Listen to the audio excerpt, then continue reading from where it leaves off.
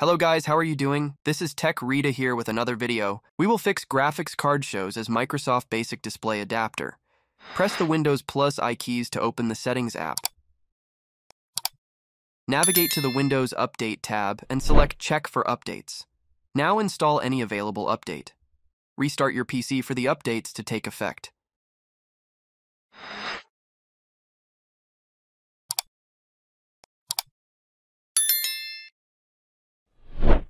Visit the official Intel, AMD, or NVIDIA official website and download the driver support. Double-click the downloaded file, then select the Next button.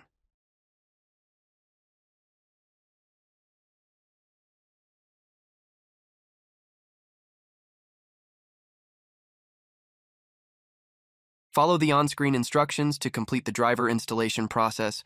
Restart your PC.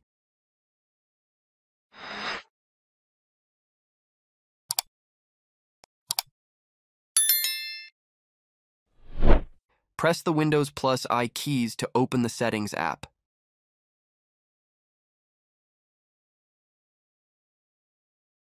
Navigate to the System Settings and click the Recovery tab. Next, click on the Get Started button under the Go Back to an Earlier Build header. After returning to the previous operating system, you may need to reinstall older programs. Thanks for watching. Hope this helped. If so, hit like and subscribe for more content.